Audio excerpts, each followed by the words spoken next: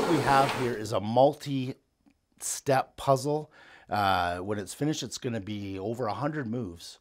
And so you have to get through all of the stuff that's down below here. There's stuff that's not finished down here yet. But once you get in here, there's actually real treasure.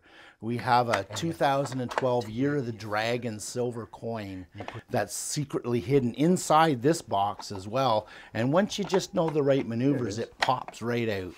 So, and a lot of things like that happen. Drawers pop out, spring loaded. It's such a fun experience.